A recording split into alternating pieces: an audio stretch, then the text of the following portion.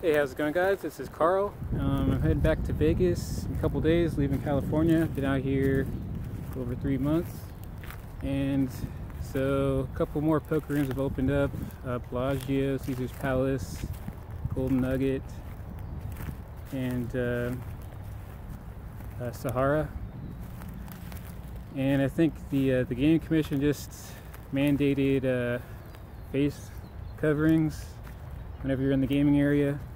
California, it's statewide, any public places, so it's the least you can do to kind of mitigate what's going on, and it's a small price to pay. All these states are opening up, but in a lot of cases we're worse off than when we went into lockdown. So it's just kind of, if you're going to go out in public, you just have to kind of realize you're probably going to be exposed sooner or later. But just if everyone covers their face when they're around each other, that's at least something.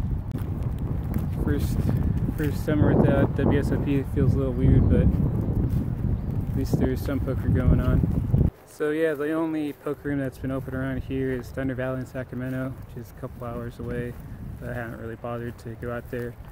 And I think a few LA area casinos are opening up this month.